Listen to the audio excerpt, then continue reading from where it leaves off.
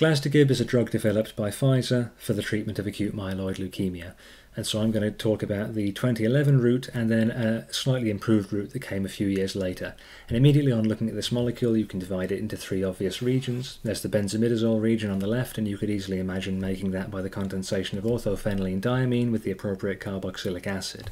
On the right, this aryl substituted urea is derived from the reaction of an amine with an aryl isocyanate, but the molecule's most interesting feature is this core, because they have to set up a 2,4 trans disubstituted piperidine ring with enantio and diastereoselectivity.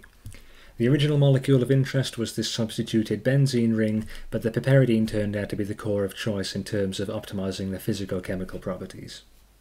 The 2011 route starts with this commercially available Bock-protected piperidine building block.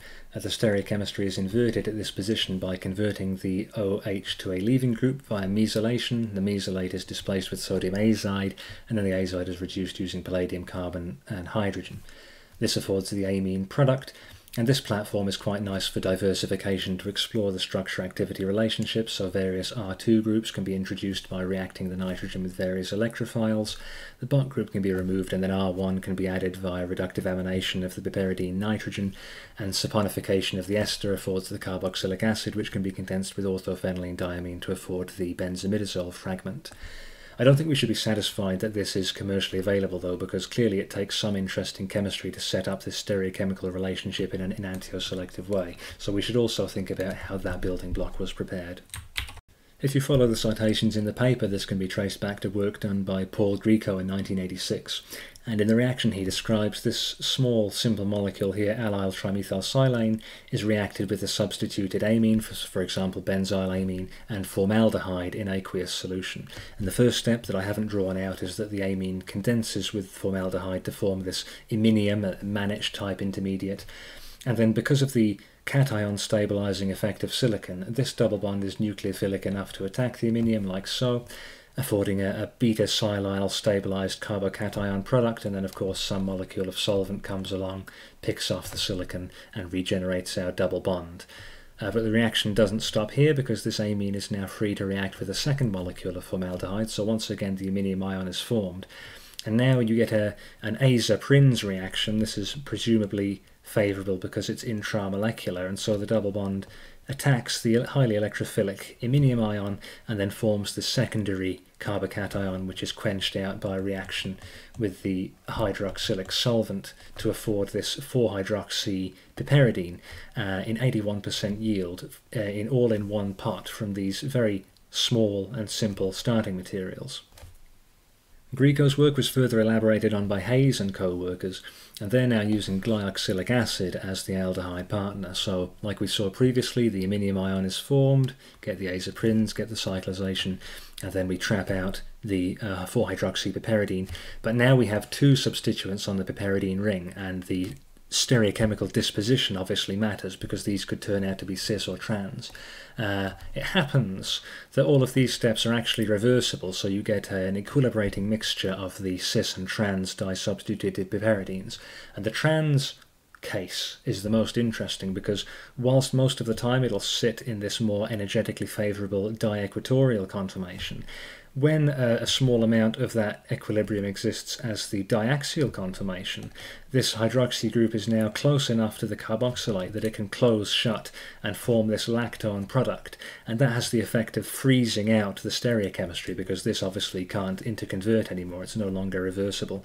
So the end step of this reaction, you still get a racemate because it's non-enantioselective, but you get a complete diastereoselectivity for the hydroxy group and the carboxylate group to be on the same face of the piperidine ring. And this step was made even better by workers at Boeringer-Ingelheim, who found that by appropriate choice of a chiral substituent on the piperidine nitrogen, they were able to cause this reaction to go with a modest degree of enantioselectivity, although to fully purify the building blocks in enantiopure form it was necessary to carry out a resolution by crystallizing the lactones with the appropriate choice of a chiral acid, in this case a camphor-derived sulfonic acid. but after the crystallization the enantiopure building blocks can be obtained, and then it's just a couple of steps to get to the building block we saw in the Pfizer paper. So methanolysis with hydrogen chloride converts the lactone into the methyl ester in the free hydroxy group, and reductive removal of the alpha methyl benzol group with palladium on carbon and hydrogen affords the piperidine building block. But then in 2014 they came out with a slightly improved route, and this used an enzyme as the source of the chirality of the product. So this route looks quite a bit different. Starting with the tosyl protected benzimidazole, they lithiated it with LDA at -15 degrees to afford this aryl lithium, and then they reacted it with the triflate salt of an N-methyl pyridinium cation, and that's sufficiently electrophilic enough that the aryl lithium directly adds in at the 2 position and breaks the aromaticity of the pyridine ring. The product is this enol ether, and by simply treating the enol ether with acid they are able to decompose that to the alpha-beta unsaturated ketone. So you can see they're going from an aromatic building block to afford eventually a fully saturated core. So that's an interesting and different way of doing it. The next step is the reduction of this undesired extra double bond. This took a fair amount of optimization because they were finding that a lot of the reagents over-reduced the ketone to the hydroxy group as well. Eventually the reagent of choice turned out to be some kind of copper hydride species, which was generated in situ by the combination of copper bromide and lithium triterbutoxyaluminium hydride. So this enabled them to reduce the alpha-beta unsaturation while maintaining the ketone. And then after that the tosyl group was removed by treatment with hydrochloric acid to deprotect the benzimidazole part. And for the next step, it's important to note that whilst we have set up a stereocenter in this substrate, it is actually able to racemize. So perhaps due to some stabilization by the benzimidazole, the nitrogen is actually able to break this neighboring bond and form this ring-opened intermediate. And of course, when that closes, there's no bias on whether the benzimidazole ends up or down. So the stereocenter at this position is actually able to scramble. The racemization actually turns out to be a good thing because this is the step that the chirality is introduced. So the substrate was reacted with this enzyme, ATA036, in the presence of the cofactor pyridoxal phosphate and isopropylamine. And this enzyme is a transaminase, so what it means is it's swapping out the amino group from the isopropylamine with the ketone of our substrate. And it affords a 10-to-1 mixture of the trans to cis substituted piperidine rings. Because it's an enzyme, it's excellent enantioselectively, so 99% enantiomeric excess, and the reaction proceeds in 85% yield as well, which is pretty decent. And I mentioned the racemization. What's happening in the reaction part is we've got the version with the benzimidazole down and the version with the benzimidazole up. And the enzyme is only interested in reacting with one of those enantiomers because it itself is a chiral environment.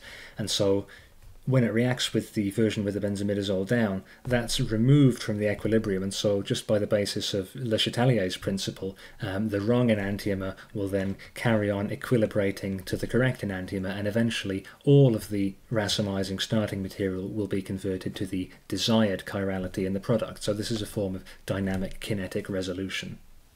And having obtained this building block with high enantio and diastereoselectivity, that's the hardest part of the synthesis done. All that remains is to add the urea fragment, and for various reasons involving safety and stability at scale-up, they chose not to use the 4-cyanophenol isocyanate, but instead they started with 4-cyanoaniline, reacted that with 1.1 equivalents of carbonyl diimidazole to form this intermediate adduct here, and that's competent as an acylating agent, and so the reaction of that with the amine is the final step in this improved synthesis of Glasdegib.